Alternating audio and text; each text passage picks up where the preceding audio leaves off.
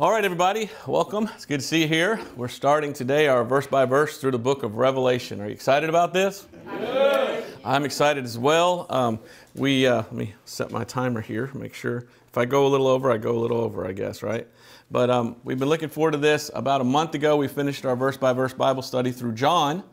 And people are like, well, you said you do Revelation. Well, I had to take a couple weeks off to rest and then try to figure out where's the best place to do it and when to do it. And what a blessing. Now we can do it in front of a live studio audience, right?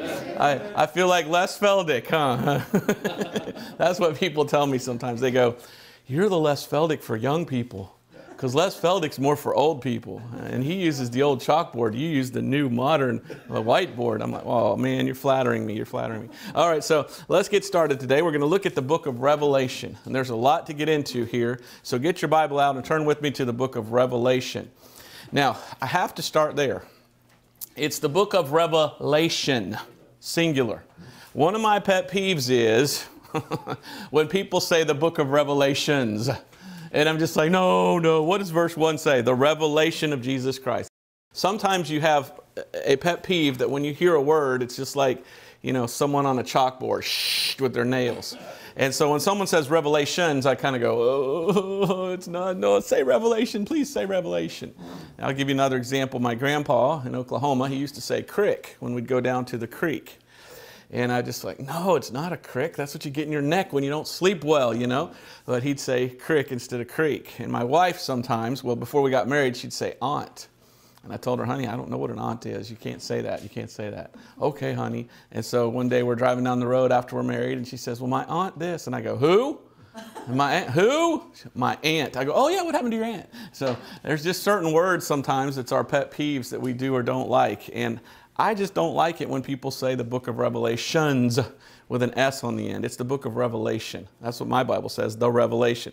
Now, I guess technically there's more than one revelation here, but the whole thing put together, all the ones he got, is in one. So to me, I like it better as the Revelation because it includes all that was given to him, which, by the way, was given to us. Now, who is the author of this book? Who was it written by?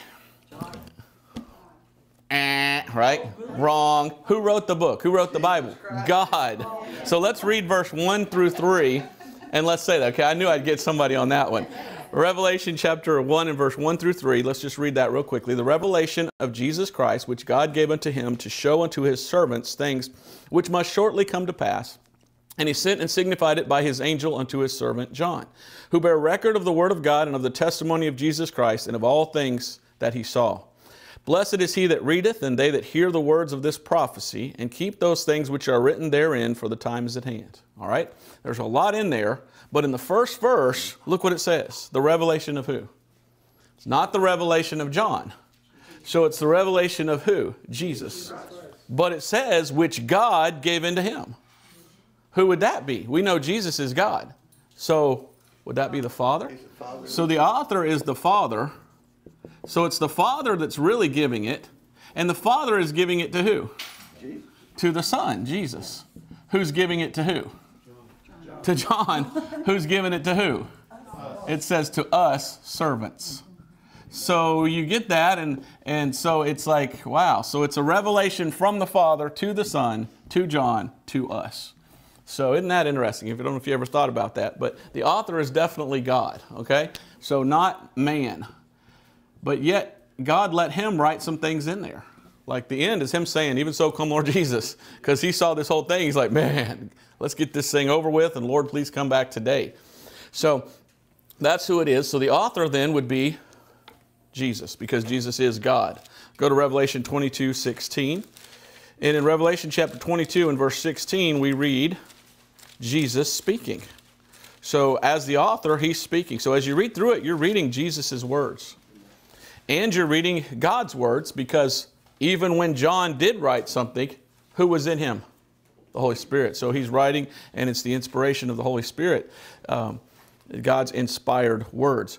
Revelation 22:16.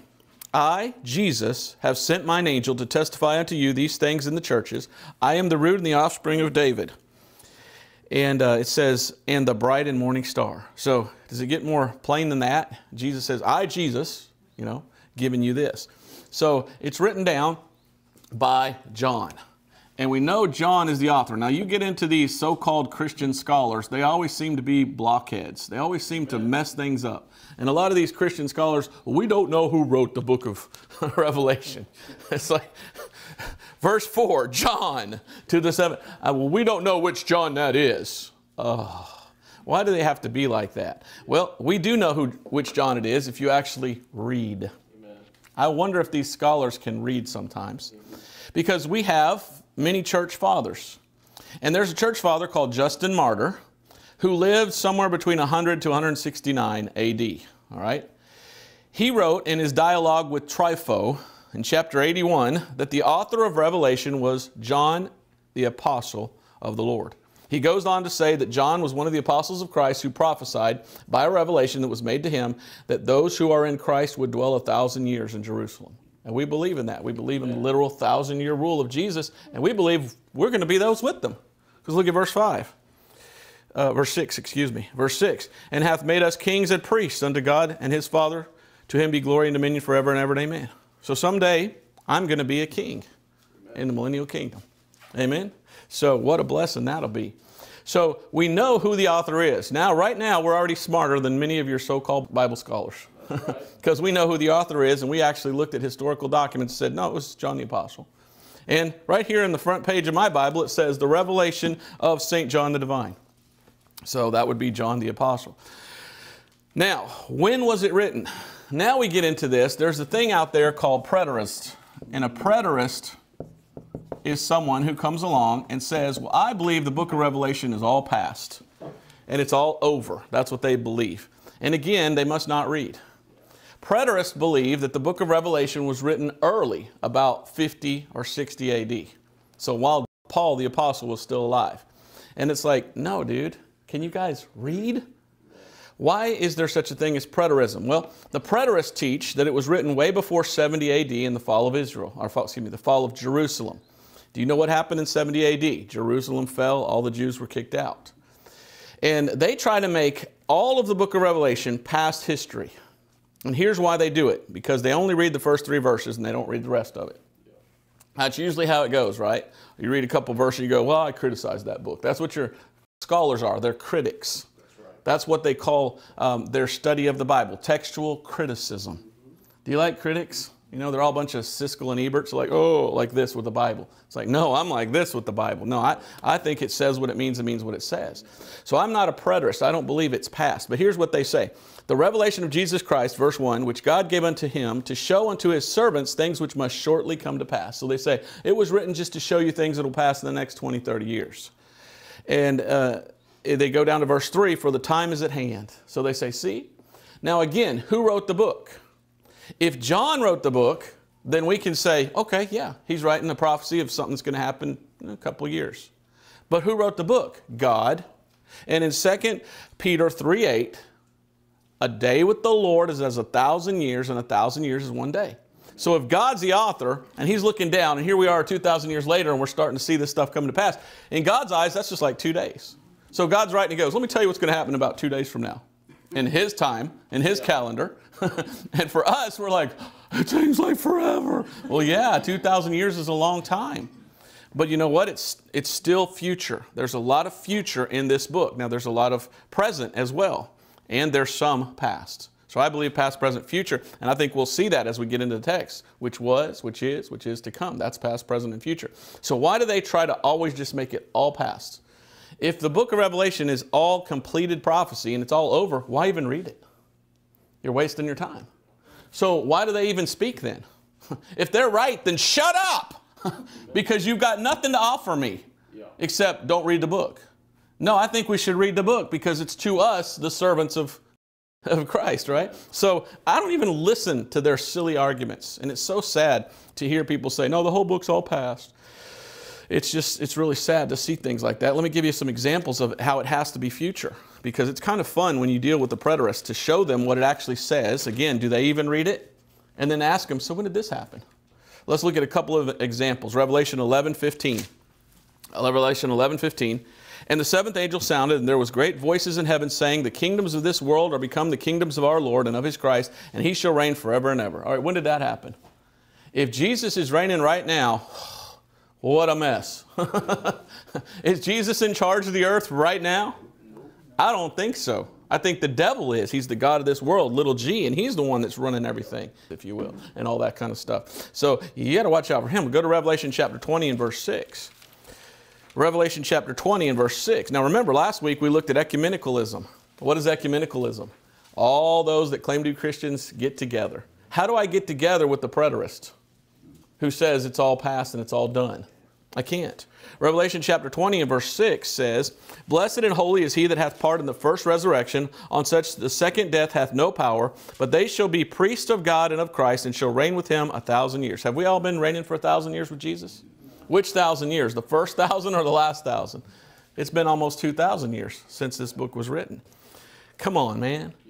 Who says that, you know? Come on, man. Really? Jesus is reigning well, he's reigning spiritually in the heavens. Well, he's not doing a very good job, is he? Yeah. I mean, the world's a mess. Come on, Lord. I mean, you're supposed to be reigning, and we're supposed to be with you. I'm not in office, am I? I'm not, I don't want to be a politician. They asked one preacher, do you want to be president? He said, I would not take the demotion, because the greatest calling is to be a pastor and a preacher and a missionary. I would not take the demotion of demeaning myself to become a president. You know what I mean? So you look at that. Let me give you another example. I think I have another one here. Revelation 22:5. Revelation 22:5. How is this passed? Revelation 22:5. And there shall be no night there, and they need no candle, neither light of the sun, for the Lord God giveth them a light, and they shall reign forever and ever. Well, we're reigning forever and ever right now, aren't we? I guess we'll never die, will we? We're reigning right? No. I think this is all future when it all ends, and then Jesus is reigning for 1,000 years, and then we reign with him forever and ever. So we look at this book, the book of Revelation, and we see what I say is a little bit of past during the time of him while he's writing, a little bit of present, a lot of it is applying to us today, and a whole lot of still future events. Now, the book of Revelation has 22, I forgot to tell you, so before we get to the chapters, when was it written? I did tell you who wrote it, but when was it written? Those people that are preterists say it was written about 50 to 60 AD, before the fall of Jerusalem. And so they make the fall of Jerusalem, all that was fulfillment of this. So Jesus reigned for 1,000 years after that. Then what? We're past the millennium now, according to them? That doesn't make sense. So if you go to history, which you should, and you look at history, you find very clearly when it was written. There are different views to the time when the book of Revelation was written. Some, the preterists, believe it was written during the reign of Nero. Now, let me show you these guys here. Here are all of the Caesars of Rome. Well, not all of them, but around the time of Christ and then after in the early church. And when you actually study history, you can't become a blockhead like a lot of these so-called Bible scholars. They're following men who probably weren't even saved. They're not following the Bible. Just read the Bible and study history for yourself. Well, the preterists believe that it was written sometime during the reign of Nero, so that would be 54 to 68 AD, or during the reign of Vespasian, or something like that. And so they suggest an early writing for the book of Revelation.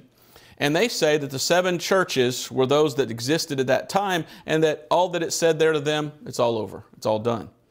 That does not make sense. Do you know we have witnesses? The Bible says that out of the mouth of 2 or 3 witnesses, let every word be established. Amen. All right, do we believe that? Amen. All right, if I showed you some witnesses that said that the book was written between 90 to 100 AD, would you believe that? Well, as a matter of fact, we happen to have that. Yeah. Irenaeus, who lived about 130 to 202 AD, claims to have had a personal connection with the Apostle Paul through a man named Polycarp. So you have I said Paul. John through Polycarp. So John, and then Polycarp, and then Irenaeus. You can see these guys. And this one led this one to the Lord, who led this one to the Lord. Isn't it amazing that we can go back 2,000 years and we know history like to the day of what happened? Because the Romans kept records. Irenaeus says that the book of Revelation, for that it was, he says his words, for that was seen no very long time since, but almost in our day, toward the ends of the reign of Domitian, is when it was written. So Irenaeus, an eyewitness, says Domitian. So in the time of Domitian, the book was written. When is that? Way after 70 AD, right? So are we going to listen to preterists? Heck no, man. You don't know what you're talking about. That's just one witness. Victorinus, who died in about 303 AD. Victorinus, no, not the Victorinox, little knife, like the Swiss Army knife. Oh man, I had to put a knife thing in there. Knives Are Cool and Axes 2 channel on YouTube. Okay, Victorinus writes, when John said these things, he was in the island of Patmos, condemned to the labor of the mines by Caesar Domitian. Therefore, he saw the apocalypse. So there's 2 witnesses that say it was written about this time. Here's one more, Eusebius. He was born about 260 to 265, and he died around 339 AD. Eusebius records that John was sent to the island of Patmos by Domitian, and that when those who had been unjustly banished by Domitian were released by his successor, Nerva, the apostle returned to Ephesus. So, here is, and this is pretty cool to be able to look at all this and when they reigned, but this right here is when it happened. So how on earth could that book have been written in 70 AD? When we have 3 witnesses of history that says, no, it was during this guy's reign.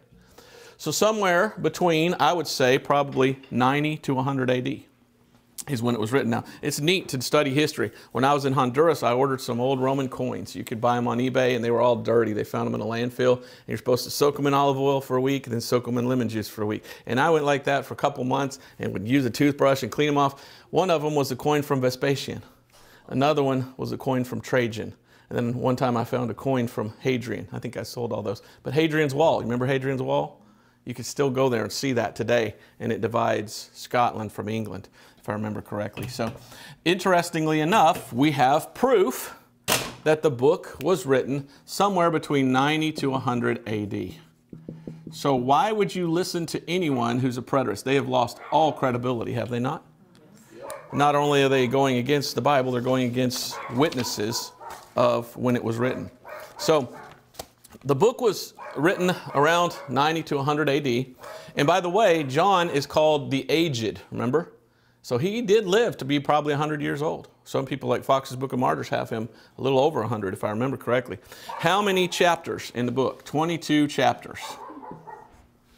And with the 22 chapters, there's 404 verses, okay? Now, how many words are in the book of Revelation in our King James Bible? This has got to be more than just coincidence. Do you know how many words are in the King James Bible in the book of Revelation? This is incredible to me. 12,000 even. Now, why is that amazing? Well, to me, it talks about the 144,000 in that book, and there's 12,000 from every tribe. And there just happens to be exactly 12,000 words in the book of Revelation. You think that's a coincidence? Our God's a God of numbers. There's lots of numbers in the Bible. And we'll get to it here in a minute. God uses the number 7 a lot. And in the book of Revelation, man, there's a lot of number 7s. A lot of them. So I just find that amazing. I just go, wow, that's pretty cool. Now, the book of Revelation has 22 chapters. And when you go through the book of Revelation, you see some amazing stuff. Chapter 4, a door is open in heaven and somebody goes up. That's a type of the church. That's John, but he's a type of the church. So in chapter 4, heaven is opened. Let's read it. Chapter 4. Go to Revelation chapter 4, and it says heaven opened, if I remember right. And after this I looked, and behold, a door was open in heaven. Okay, a door was open in heaven. And the first voice which I heard was as, and he goes on. So that's a type of the rapture. That's a type of the church leaving. We don't see a door open again until chapter 19, and then somebody comes down. Let's look at that. That's Revelation 19:11.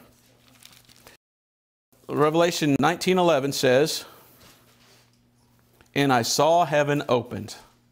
And it goes on there. And what happens? Jesus comes. So somebody goes up and it says heaven opened, or a door opened in heaven, and I saw heaven open. Here comes down. So you got to remember to rightly divide the book of Revelation, and remember that. So we see a whole lot of visions of things that are in heaven and things that are happening on the earth, but it's happening here in this time. It's not us, the church, that's in it. A lot of people try to say, we are saved, we're going through the tribulation.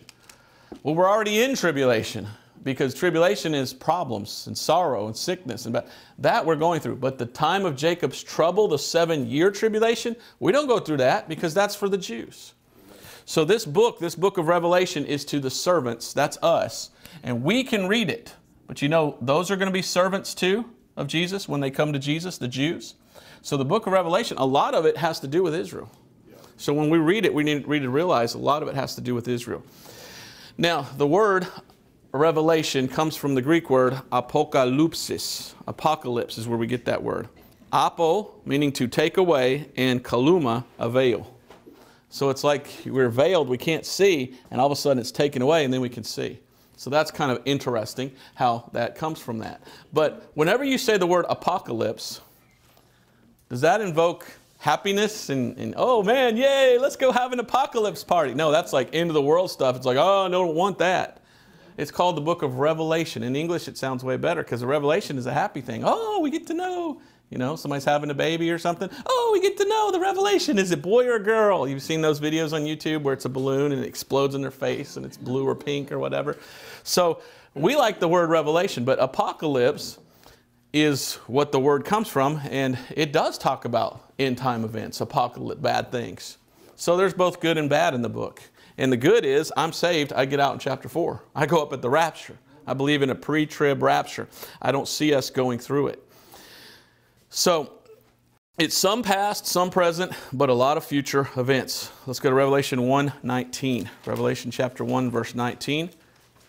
Write the things which thou hast seen, and the things which are, and the things which shall be hereafter.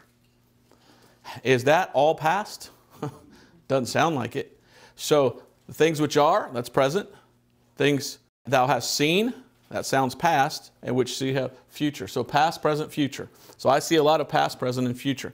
So it's written to the church, but it's written about a lot of future events, which are for, believe it or not, Israel. And when we understand that from the beginning, then we rightly divide. And we won't try to find ourselves from here to here, because we're not there. We get out here at the rapture of the church, because God's telling the world, this is what's going to happen to you because you did this to Israel, my people. God's not done with the Jews. How anyone could be so ignorant and say, no, replacement theology, God's done with the Jews.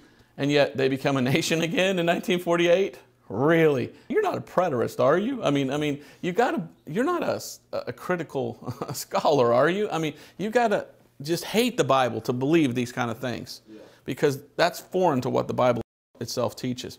So when you get into the book of Revelation, guess what? There are a lot of sevens in the book of Revelation. We've got 7 churches, 7 spirits, 7 angels, 7 golden candlesticks, 7 stars, 7 seals, 7 horns, 7 eyes, 7 thunders, 7,000 men who were slain, 7 crowns, 7 plagues, 7 can I keep going? I have to. 7 mountains, 7 kings, 7 trumpets, 7 heads, 7 lamps, 7 other things. I didn't even write them all down.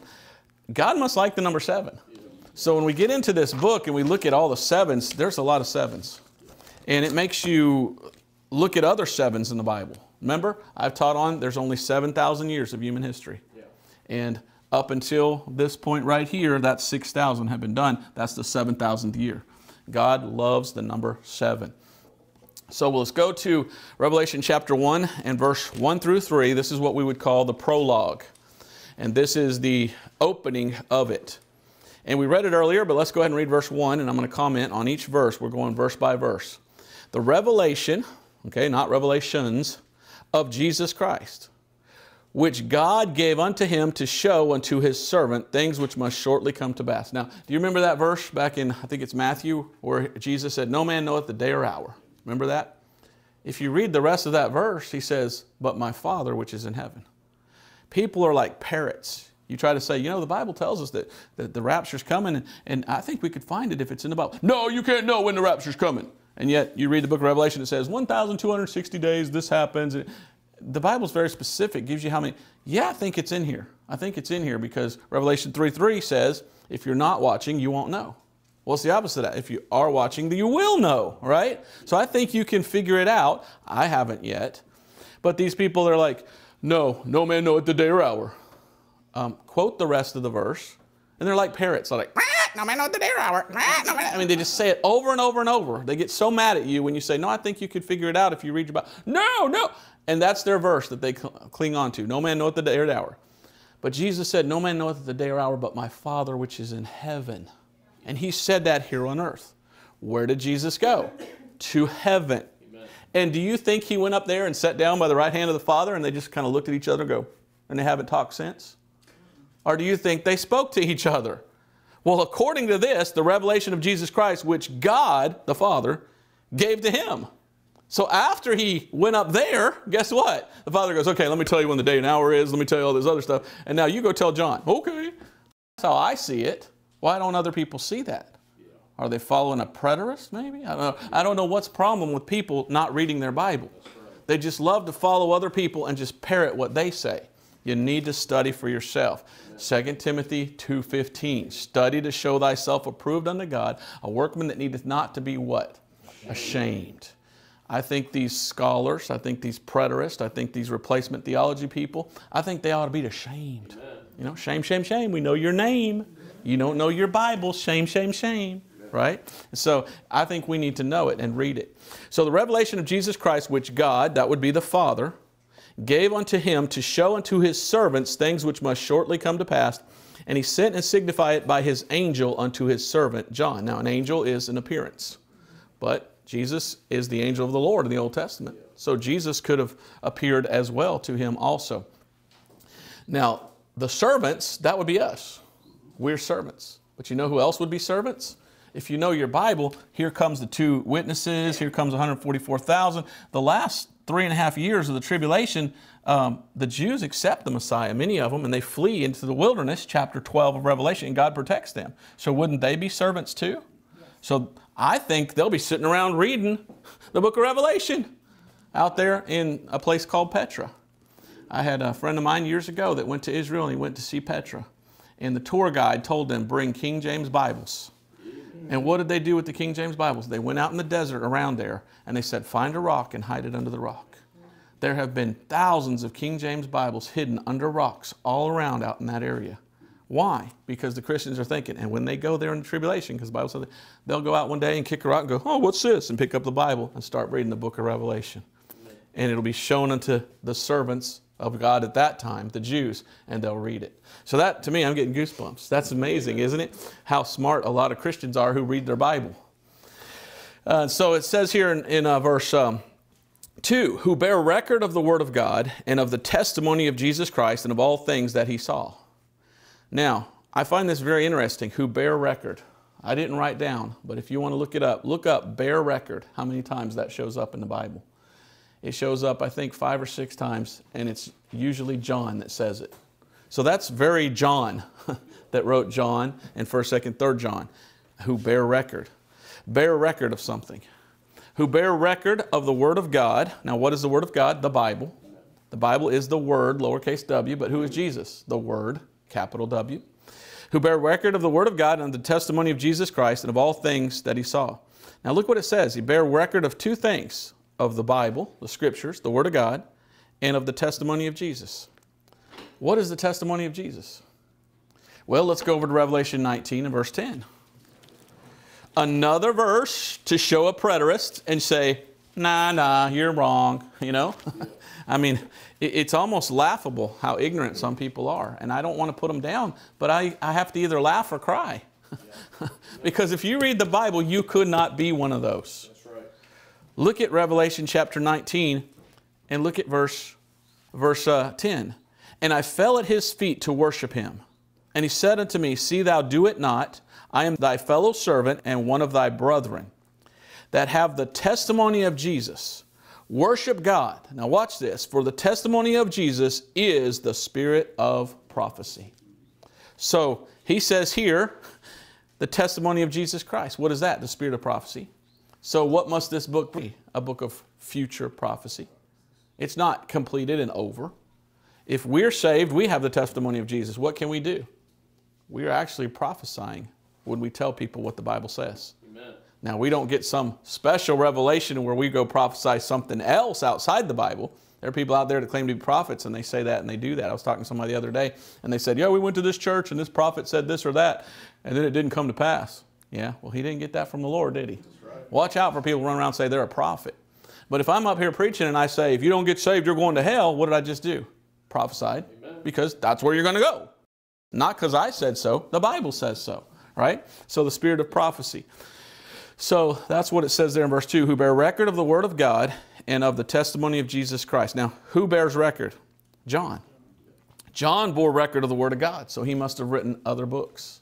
That proves that the other books written by John were from John. What would they be? The book of John, 1st, 2nd, 3rd John, and then he wrote this book, Revelation. And of the testimony of Jesus Christ and of all things that he saw. Verse 3, blessed is he that readeth, and they that hear the words of this prophecy, and keep those things which are written therein, for the time is at hand. Well, you know, the time is at hand. What does that mean? To God, it's only like 2 days. So it's not an error in the Bible. It's not a mistake. It's God's perspective. Yeah, really, about 2 days of my time, it's going to happen. But for us, we've been like, oh, how many generations in 2,000 years? I have no idea, but that's a bunch. That's a bunch.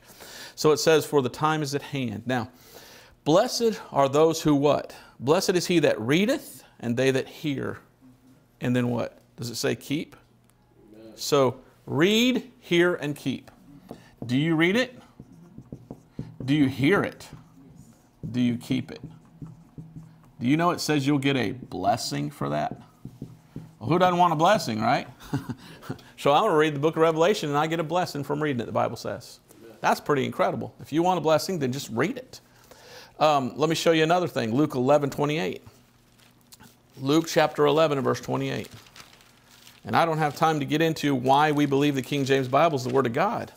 But we know it is because it comes from the true text. It comes from the right text. Amen. All new versions come from the corrupt Alexandrian, Westcott and Hort, critical Catholic text. And they're not the Word of God. And you're not blessed. If you want a true blessing, get the true Word of God, the King James Bible. New versions are perversions. The non-inspired version, the NIV, isn't that what it stands for? Nutty Idiots version? No. Something, the NIV, I forget what it stands for. The NIV takes out over 60,000 words. Is that keeping God's Word? No. So are you really blessed if you use the NIV? Well, yes, I get a blessing from it. I don't. You take out whole verses. The verses are missing in it. God says you get a blessing if you keep it. Amen. Those that put that together did not keep it. Did you know there were 2 homosexuals that worked on the committee of the NIV? Can you believe that? Wow. So, blessed are they. Now, what does it say in Luke 11? And I believe it's verse 28. But he said, yea, rather, blessed are they that hear the word of God and what? Keep it. So I've got the King James Bible. I know that's the Word of God. I don't want some perversion that's taking words out. New versions, they do that a lot. Jesus says, verily, verily. And they go, well, that's redundant. Let's just say verily. I want it when Jesus says very, very, because when Jesus says verily, verily, usually that's one of the most important things he's going to say. He's giving that as emphasis, like pay special attention to it because I'm saying it twice. Why would you want a version that takes it out once? Man shall not live by bread alone, but every word of God. You want to take away the words? Why don't you want to keep it? So there's a blessing for keeping God's word. Let's go to Revelation chapter 22. In verse 6 and 7, again, we read this. You get a blessing for reading this book. Why don't you read it from the King James Bible? Because if you read it in another version, it changes things. I don't want it changed. I want it as close to the originals as we can get. That's the King James. Because that comes from the true Byzantine text. All new versions come from the Catholic, corrupt, critical texts, which are from Alexandria, Egypt. And the Bible doesn't have much to say good about Egypt. Egypt always did wrong to Israel. But anyway, Revelation chapter 22, verse 6 and 7. And he said unto me, these sayings are faithful and true, and the Lord God of the holy prophets sent his angel to show unto his servants the things which must shortly be done. Behold, I come quickly. Blessed is he that keepeth the sayings of the prophecy of this book. Well, there goes your preterist. They go, we don't need to keep that. It's already over. If it's already over, then we can't get a blessing. So you're trying to rob a blessing from me? I mean, how am I going to keep it if it's... People just don't read, do they? They keep the prophecy of this book. So I want to keep it, don't you? So we get a blessing, the Bible says, for keeping it. But you know what you get if you don't keep it? A curse. Go to Revelation 22, 18 and 19. So you can choose if you want to be blessed or cursed. Revelation chapter 22, verse 18 and 19. For I testify unto every man that heareth the words of the prophecy of this book, if any man shall add unto these things, God shall add unto him the plagues that are written in this book. Wow, does that mean COVID is because all the new versions of the Bible? I don't know, man. But you shouldn't be adding to the Bible, but they keep making new versions, don't they? And they all change the Word of God. And if any man shall take away from the words of the book of this prophecy, God shall take away his part out of the book of life and out of the holy city and from the things which are written in this book. So it's a very serious thing. Don't mess with the Bible. You don't mess with the book. And yet people have. You need to study who Westcott and Hort was, who Lockman was, who Tischendorf was. Study these so-called scholars who chose the critical, messed up versions of the Bible to make their new translations from. Because those are not the true Word of God. Those are those that have been changed. And your new versions of the Bible come from them. There's 3 commands in the Bible not to change the Bible. Let's look at these 3 commands in the Bible. The first one is Deuteronomy 4. I think it's verse 1 and 2. Oh, it's actually verse 2. It's in the beginning of the Bible. Then we've got Proverbs chapter 30. And I want to say verse 5. Is that right? And then 6. That's the middle of the Bible. And then we've got the end of the Bible. We just read it. Revelation 22. And what were those verses? 18 and 19. So you've got 3 commands in the Bible. And the first one's in the beginning of the Bible.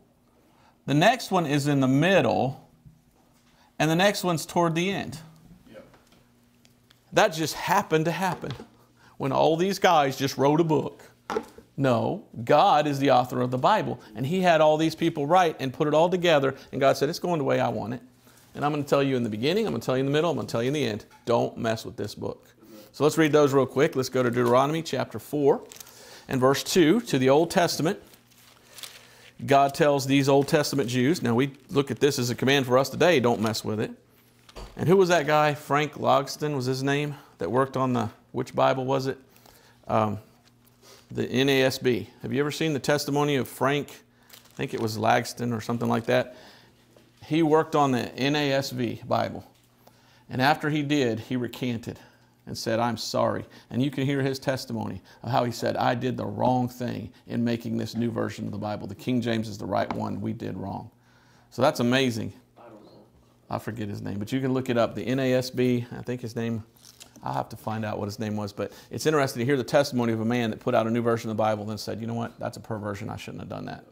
So anyway, Deuteronomy chapter 4 and verse 2. You shall not add unto the word which I command you, neither shall you diminish aught from it, that you may keep the commandments of the Lord your God, which I command you. So here's a command. God says not to change it. Now go to Proverbs chapter 30. Proverbs chapter 30. And in Proverbs chapter 30, here's another command, middle of the Bible.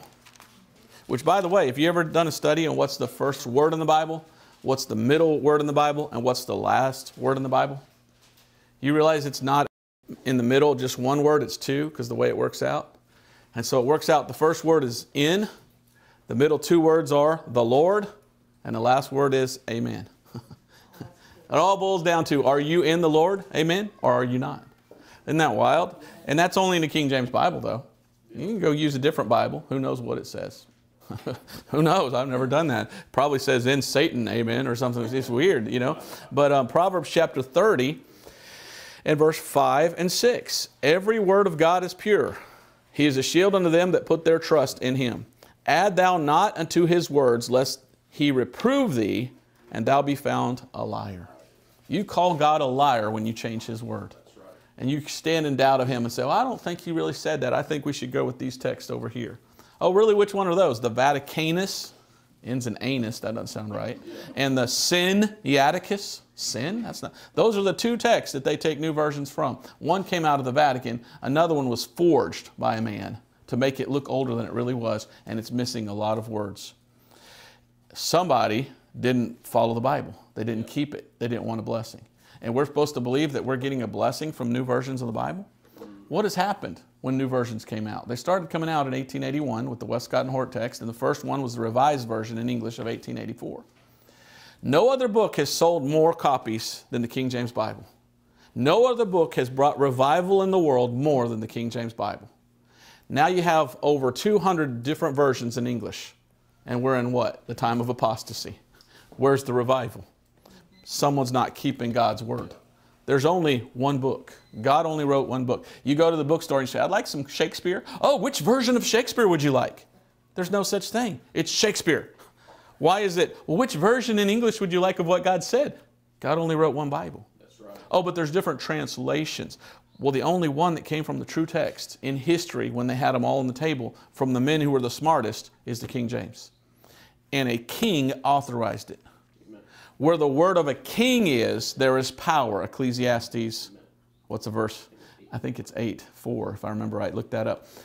You want an authorized version, or do you want a perversion that hasn't been authorized? You got to stick with the king. Ecclesiastes 8:4. So back to Revelation. So I want to stick with what the Bible says.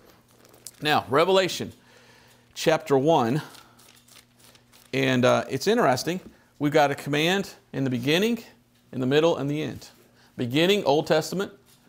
Middle, I guess we could apply that spiritually to New Testament. Let's don't change it today. But then in the tribulation, they shouldn't be changing the Bible either. And I wonder if somebody will try to do that in the tribulation. Maybe some Jews will come along and go, no, don't follow that King James. Over here in the NIV it says, would you imagine that? And then people will be like, shut up. Because they have the old Hebrew text. And you know what they say? The old Hebrew text read closer to the King James than any other translation. Duh. Even Jews know the King James is better. Interesting.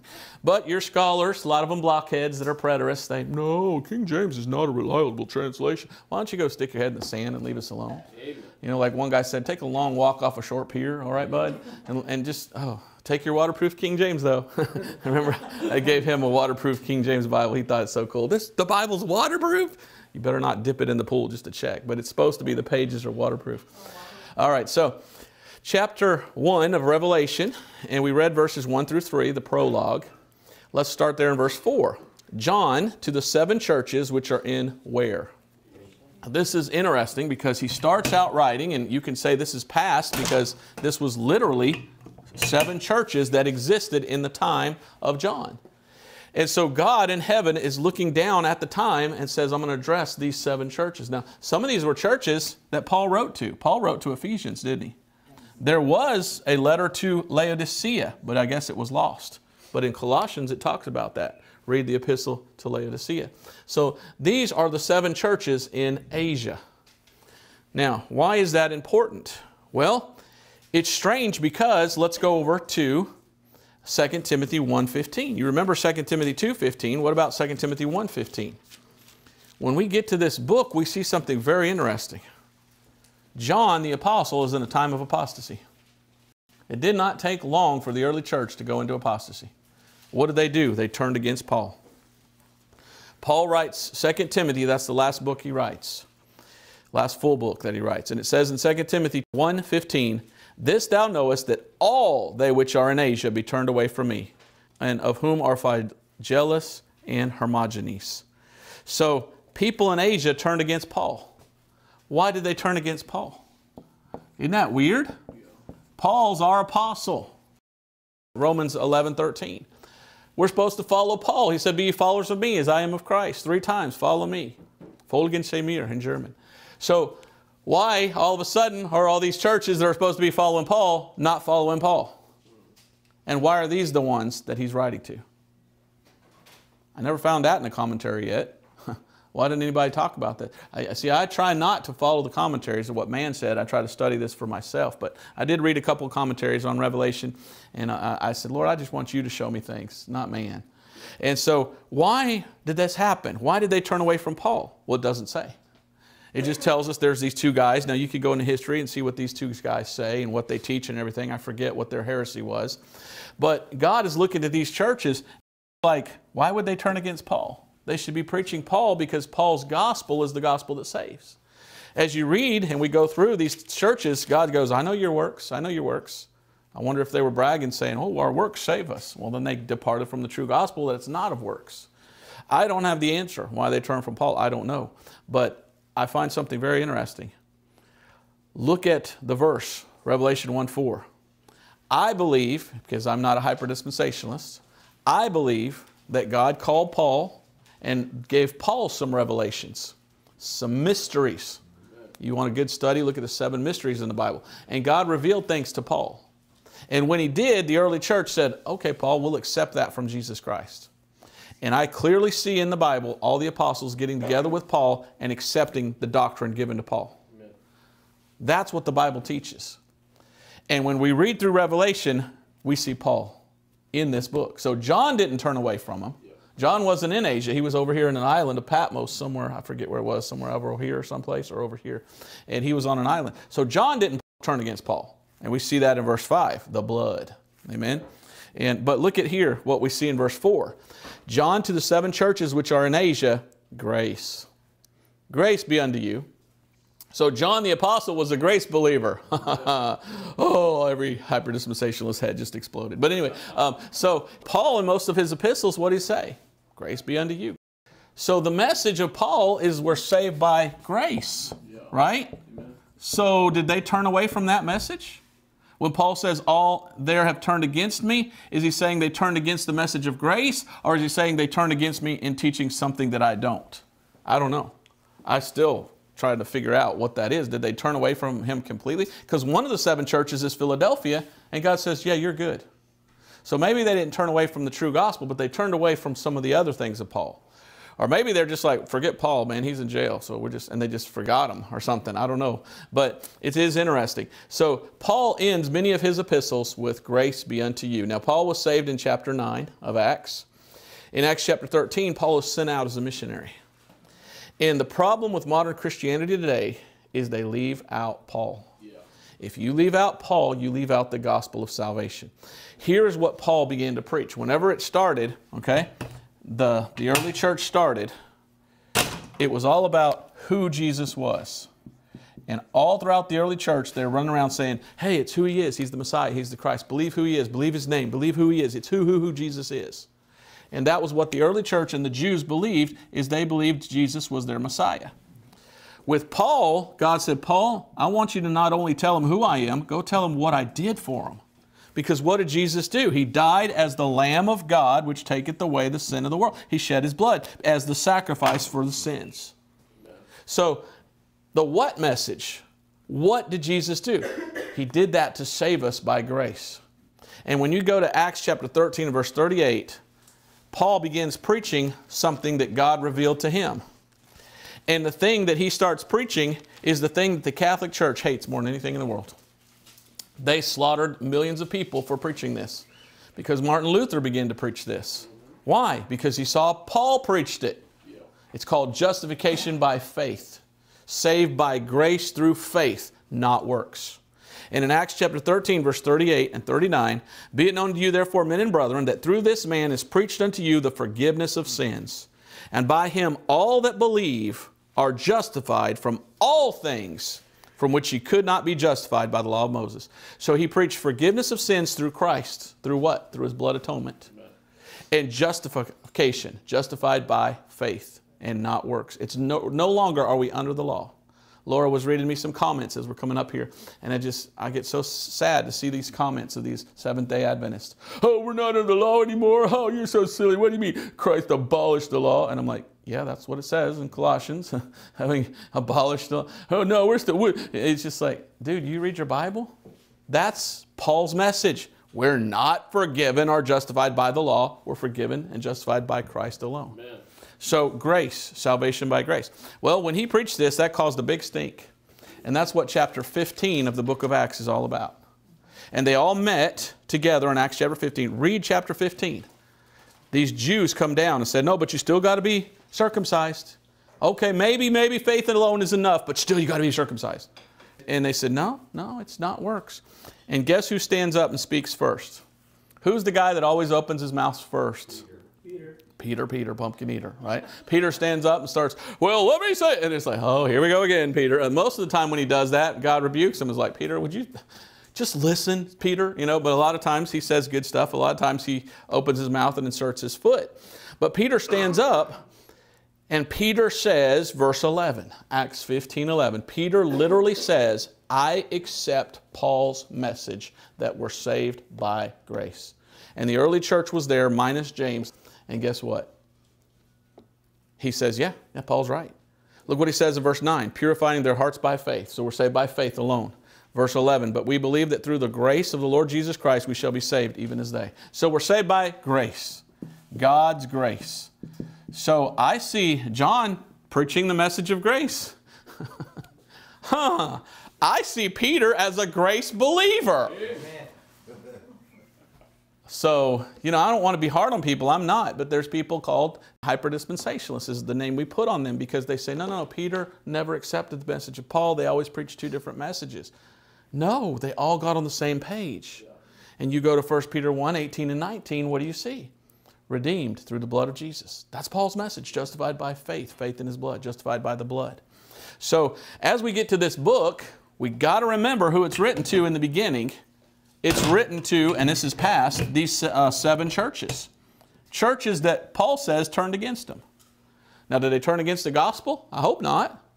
I hope they didn't. But they turned against Paul for one reason or another. And in context is because 2 guys started preaching something else. So it sounds like they became followers of them instead of Paul or something. I don't know. But we see John at least sticking with the message of Paul. So let's go back to Revelation. And so that's why we can read Revelation today. Your preterists say, no, you don't need to read it because it's already past. Well, a lot of hyper-dispensationalists say, no, you don't need to read it because it's so future that it's not even for us at all. So grace isn't for us at all? Yeah, it is. Where's grace in the tribulation? In the tribulation, it's way different than grace. So you better read the whole Bible, okay? And rightly dividing is saying, hey, where does it all apply to me? Because not all of it does, but I want what does. And when we get to Revelation 1:5, that's me. That's me, Revelation 1:5. And that's important. That's a great verse. So Revelation chapter 1 and verse 4, it says, John, to the 7 churches which are in Asia, grace be unto you and peace. That sounds just like Paul. Grace be unto you and peace from our Lord Jesus Christ. Many times he says it. And it says, which is and which was and which is to come, and from the 7 spirits which are before his throne. Now look what it says there. Grace unto you and from him. Who is him? Jesus Christ. And it says what? Which is, which was, and which is to come. All right, now we're getting into Jesus being eternal. Jesus is forever. He is, okay? He is now, all right? He rose from the dead. He is alive. And it says there, which is, which was. Well, he was here on the earth and is to come. Is Jesus coming back? Yes. Yeah. So he is to come. So that's clearly who Jesus is. He says, I am, that I am. He's the I am. But look what it says there. It says, and from the 7 spirits which are before his throne. Now, there's some stuff in Revelation that you just read and you just go, blah, blah, blah, blah, blah, blah. What the heck is that? What is that? What are the 7 spirits? There's only one Holy Spirit. Well, God is one God, but he can manifest himself as 3. As a Father and as a Son and as a Spirit all at the same time. So God can do that. So can the Holy Spirit do that? Manifest itself as 7 different ones? I guess. I don't know. I don't want to talk too dogmatically about this because I don't know. And there's a lot in the book of Revelation I don't know. And I won't know until we get to heaven. What is this thing with 7 eyes? You know, what is this thing with 7, not 7 wings, but 7. I mean, there's a lot of these 7 things. And you're looking at this going, well, I don't know what that is. But when we get to heaven, we'll go, oh, now I get it. So he tells us what he saw, but we don't always understand it. So what the heck is 7 spirits? Well, we read about that later, and it has to do with the churches and things like that. But maybe it's the Holy Spirit that can 7 different ways present itself. I don't know. You know, there's 7 colors in a rainbow, but it's one rainbow, but it can split into 7. So maybe and that's light, isn't it? The Holy Spirit is light. Well, I don't know what this is, but Revelation 4:5 says this. Revelation 4:5. It's wonderful to read over and over and over the book of Revelation because it says one thing over here, it says another thing over there.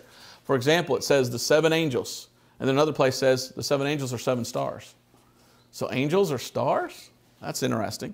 Well, here in Revelation chapter 4 and verse 5, and out of the throne proceeded lightnings and thunderings and voices. And there were 7 lamps of fire burning before the throne, which are the 7 spirits of God. How does God have 7 spirits? I thought he was one, the Holy Spirit. Well, somehow the Holy Spirit can manifest into 7. I don't know how. But if you think about it, every one of us that's saved, we have the Holy Spirit in us. How many spirits is that? I mean, let's say there's 80 million people saved in the world. Is that 80 million different Holy Spirits? No, it's one Holy Spirit, but in that many different places at one time. So I don't have a problem with the Spirit of God being able to manifest itself in other ways. But what are the 7 spirits? Well, for years people have asked that question and tried to figure it out. I don't know. I'll give you a thought on it that some have, and maybe this could be it. But then again, maybe not. We'll see. Let's go to Isaiah chapter 11. I think that it's the Holy Spirit manifesting itself in 7 different ways at one time. And it has to do with light, and the Spirit has to do with wind. It has to do with a lot of things. But in Isaiah chapter 11 and verse 1 and 2, look what it says. And there shall come forth a rod out of the stem of Jesse, and a branch, capital B, shall grow out of his roots. Who would that be? That's Jesus Christ, the branch. And the Spirit of the Lord shall rest upon him.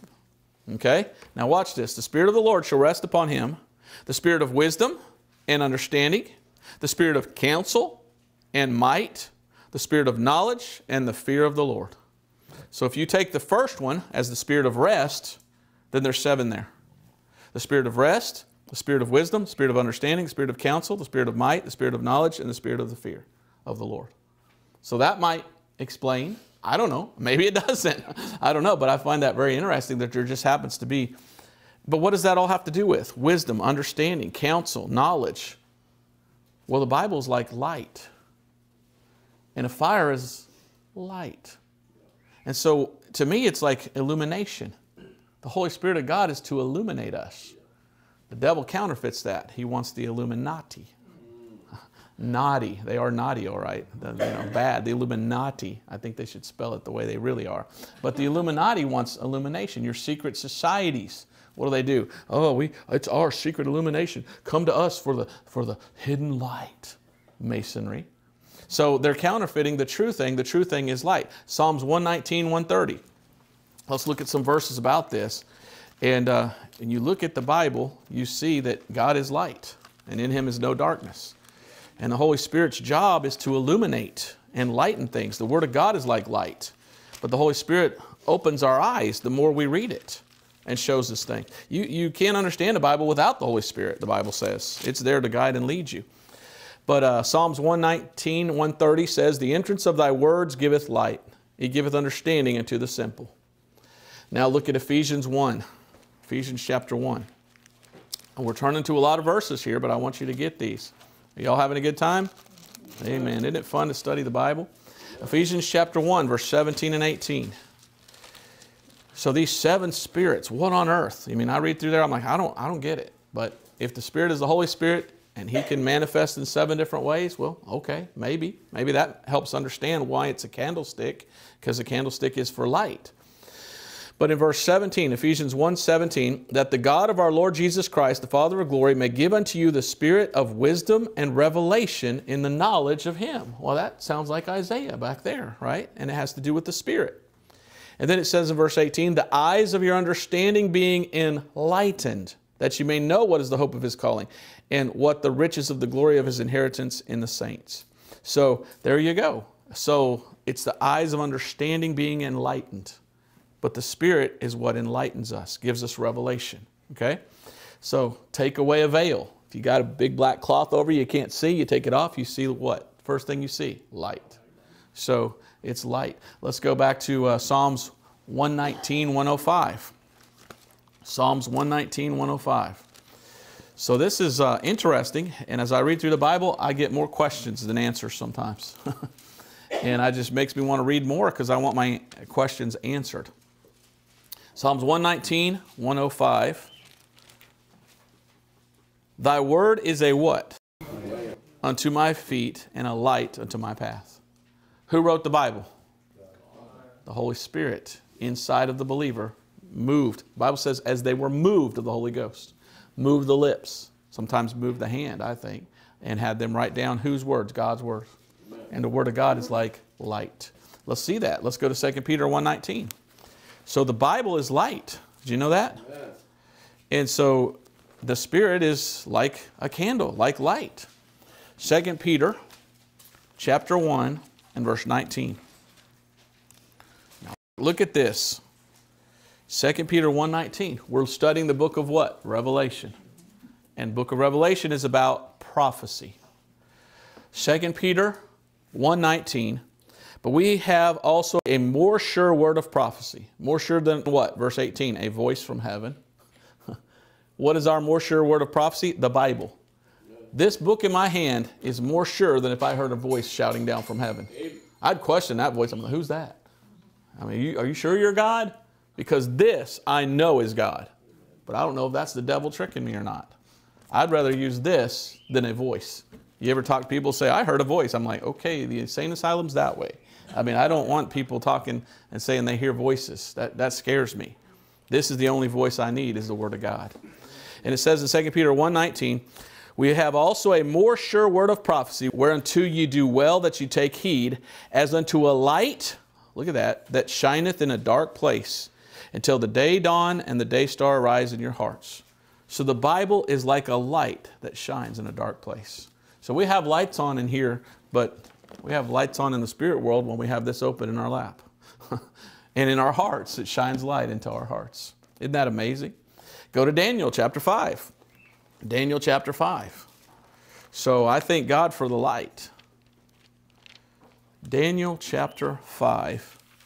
And look what it says in Daniel chapter 5 and verse 11. Daniel 5:11. There is a man in thy kingdom in whom is the spirit of the holy gods. Now, who is speaking? Well, Belshazzar, which is a pagan, so he doesn't know any better. And he says, and he's talking about Daniel, that guy, man, he's got a spirit in him of the holy gods. And in the days of thy father, light and understanding and wisdom. Weird. The Spirit of God is like a light inside of you. Like the wisdom of the gods was found in him. All right, and I think we have another verse, verse 14. I have even heard of thee, that the Spirit of the gods is in thee. Well, we know that wasn't the Spirit of gods. That was the Spirit of the Holy Spirit of God, is in thee, and that light and understanding and excellent wisdom is found in thee. So if you want to be wise, and you want to understand, and you want to be knowledgeable, you need the Bible. Amen. You need to follow this book. And what's sad to me is there are many people who claim to be Christians and pastors, they spend most of their time reading the books of men rather than reading the book of God. That's right. A lot of your pastors in the pulpit, well, let me tell you what this guy says in his commentary. I try to get away from reading commentaries because that's what some man says the Bible says. I can go to the Bible itself and see what it says. I don't need you, right? I got the Holy Spirit that says in the Bible will guide and lead me unto all truth. Why do I need to know what you have to say about it? Who cares what your opinion is? You know? Yes, there's some good commentaries out there, but you got to watch out. The best commentary is the Bible itself. So let's go back to Revelation chapter 1, and I have to try to figure out where to stop this for next week. Hopefully, I want to make sure we finish up next week as well with chapter 1 if we can. And I'm going to do my best to go through the book of Revelation. I'll tell you, I don't know everything in that book, and I'll point out things that I'm like, I don't know what that means. But I'll try to show you what I do understand. So what are these seven spirits? There's something to do with light. They're candlesticks. And it says they're the Spirit of God. So somehow the Holy Spirit can manifest in 7 different ways. There's another 7 in the Bible, and it has to do with light. It has to do with understanding and knowledge. If you want to understand, read your Bible. It's a light. Thy word is a light unto my path. Or how's that go? I forget. And a lamp unto my path. So verse 5. And from Jesus Christ, who is the faithful witness, and the first begotten of the dead, and the prince of the kings of the earth, unto him that loved us and washed us from our sins in his own blood. That's one of my dad's favorite verses. And that is Paul. How can that not be Paul? Paul preached through faith in his blood, Romans 3:25. The beginning of the King James Bible. If you have the old edition, you can read their preface, and it says through faith in his blood. They even understood you got to trust the blood to be saved. It's all about trusting the blood. And you know, new versions don't talk about that. They change Romans 3:25 to where you almost don't even understand it. It's crazy. So it says Jesus Christ is 3 things: a faithful witness, he's the first begotten of the dead, and he's the prince of the kings of the earth. Now maybe that's a good place to stop there, because we got to get into this prince. We got to get into, not only is Jesus a prince, he's the king. So it's interesting that it says, and the prince of the kings of the earth. How is a prince over a king? You're a prince before you're a king. But later in the book, Jesus is the King of kings and Lord of lords. How can he be a prince and a king at the same time? Well, he can, and he was, and he is. So we'll stop there, I guess, and we'll continue next time. But just read verse 6 with me real quick. And hath made us kings and priests unto God and his Father. To him be glory and dominion forever and ever. Amen. So that term, washed in his blood. When we're saved, we're blood washed. Our soul is washed. Our sins are washed away in the blood of Jesus. And I'll probably get into that more next time. But what a blessing that is. He loved us and washed us from our sins in His own blood, and someday we'll be kings and priests. When will we be kings? Over here. When are we priests? Here. Priesthood of the believer. We do not need some man going around saying, call me Father, and he's dressed like your mother with a long dress on. That's what it looks like to me, a big long dress. We do not need a man to get us to God. Do we? So why do they have priests in certain so-called churches if we're the priests? Many of those priests, they don't get married. The Bible says the husband of one wife. They disobey the Bible again. And many of them do what? They fall into sin, molest children and altar boys and things like that. Very sad, very sad. So we'll start there. We'll look at more into this next time. I guess we can take a couple questions if anybody has a question or anything. Not me. Okay. Anybody else? Any questions or comments? Yes, sir. I one time did a study on the seven spirits in Isaiah 11. Mm-hmm. So I clearly see like how the Holy Spirit can get divided, and since God is all wisdom, He is all understanding, He is all. So I clearly see like there's a good possibility, even though it's seven spirits, each one displays his own characteristic. That makes sense. I forgot to say the first one is the spirit of rest. Yeah. When you're saved, what do you get? You rest.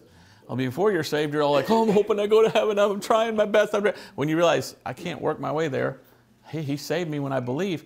Then you're like, now I know I'm going to heaven. Amen. That's peace that brings the Holy Spirit, the fruits of the Spirit. So what a blessing it is to rest in the Lord. Amen. All right, good, good. Anybody else? Actually, I do have a tiny question. Okay. John the youngest? Yes, and we saw that in our verse by verse through John study. But yes, and he's the one that laid on the breast of Christ. So he's the youngest. So how weird that would look today. I mean, you know, with another man, and I'm out and we're eating, and he goes, let me lay on your chest, Brother Rick. I'd be like, people would be like, what are they? So he had to have been probably a teenager or a pre-teenager, and he just looked up to Jesus like a big brother. And so he was the youngest. So clearly he could have written around 100 AD or 90 AD. But a lot of people that make fun of the Bible say, well, he would have been 100 years old. Yeah, and so my grandmother lived to be 94. I mean, a lot of people can live to be over 100 years old. And he was protected by God supernaturally because of that to write the book. Amen. How old was Sarah when she had a baby? Duh, that's called a miracle. God does those, right? So there's no problem with him. And if he was the youngest, Jesus was born in 0 AD, died at 33. Well, what if he was, 15 or 20 or something? He'd only be 80 years old, right? So there's no problem with that. And you go by what the history shows in the Bible. Yes, he was the oldest, and he was looked up to as the aged or the elder, John the elder, like he says in 1 John. And he was the last one that was alive of the apostles. And don't you know he was still on board with Paul? Amen. Yeah, I think he was. So, amen. Anybody else? All right, we'll close there. Thank you for being with us.